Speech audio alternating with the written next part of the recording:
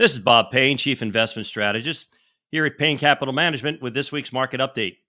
This week on the Street of Dreams, the Dow fell 0.2%, while the S&P 500 rose 1.6%, and the tech-heavy NASDAQ led the way with another big week, up 3.3%. Now, the market rallied hard earlier in the week when the Federal Reserve announced that it had raised its key federal funds rate by only 25 basis points. And right after, Federal Reserve Chairman Jerome Powell said, and I quote, "The disinflationary process has started," unquote.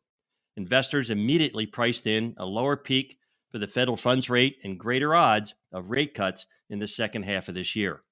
Then on Friday, the market gave back some of its gains after a red-hot jobs report that showed the U.S. economy added 517,000 jobs in the month of January, much higher than expected, and the unemployment rate dipping to 3.4%, the lowest rate since 1969.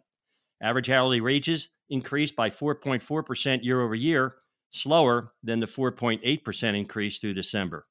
Good news for the economy, but bad news for investors, hoping that inflation can decline quickly enough for the Federal Reserve to take a step back from raising interest rates.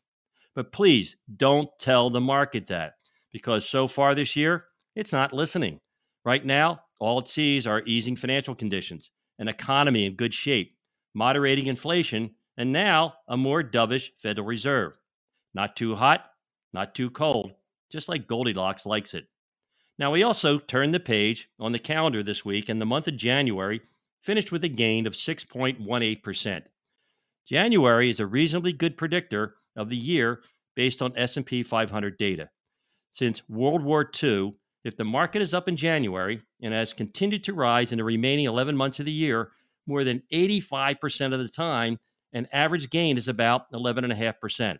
It's called the January Barometer by the Stock Traders Almanac, and the saying is, as go January, so goes the year.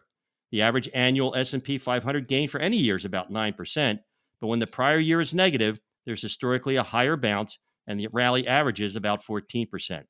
Need I remind anyone? Last year was a very negative year, but better yet, this year has even more reasons to be higher, since the other market performance indicators were also positive. For instance, stocks were higher in the Santa Claus rally period in the final 5 trading days of December and the first 2 days of January. They were also higher in the first 5 trading days of the month. Historically, if you have a down prior year, a positive Santa Claus rally, a positive first 5 trading days, and an up January, the market has finished the year up 100% of the time. The last occurrence was 2019, and the return for that year was 29.9%. Now, as Mark Twain so famously said, history never repeats itself, but it does often rhyme. Hey, let's hope this market is singing his tune.